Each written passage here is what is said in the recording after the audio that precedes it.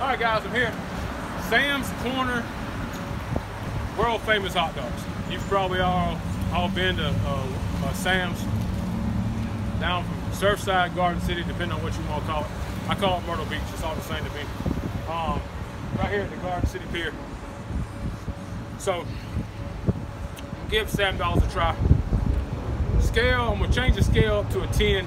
Lately, I've got a bunch of people, bunch of reviews in between the 4, 5, 4, 8 range. It's hard to differentiate them. So I'm going up to a 10-point scale, just so we can actually tell what's a good hot dog, what's a good barbecue restaurant. Everything's a 4.5. This means it's all right. So here we go.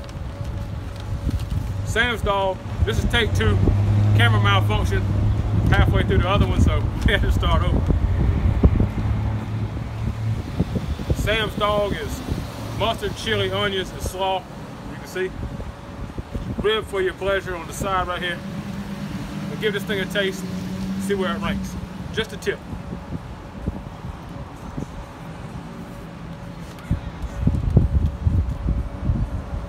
Patting this sweet iced tea. Sam's Corner, world famous hot dogs. Deep fried hot dog, put on the griddle. Add the mustard, chili, onions, slaw. Nothing too overwhelming. Meshes pretty well. Not the best hot dog I've had. New 10-point scale. Sam's Corner, 8.3.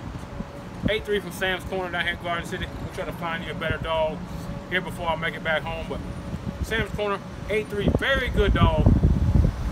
Not in the Hall of Fame category, but very serviceable.